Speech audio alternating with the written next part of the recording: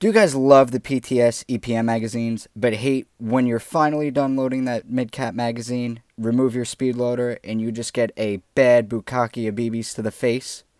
Well guys, so do I, and do I have a new $30 solution for you. This is the PTS EPM 250 round quote-unquote mid-cap magazine. Now guys, I know we all saw YouTube videos and Instagram posts of this magazine at SHOT Show 2020, but today my friend Derrick of our team ipairsoft got his hands on a couple of them.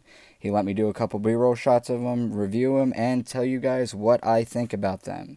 So guys, I know everybody is a PTS Syndicate magazine aficionado now, and everybody's an expert on them, so this is more of my take on them and a first impression of them. I really do like them side by side from the other EPMs that function really good but don't really function when you want them to, especially when loading or taking the magazine out of the mag. And like I said, if you guys do want a face full of BBs, the old PTS magazine is for you. But guys, I mean, first look, this magazine is amazing and it does function very well. We got a full day of play out of them and there was nothing really wrong with them.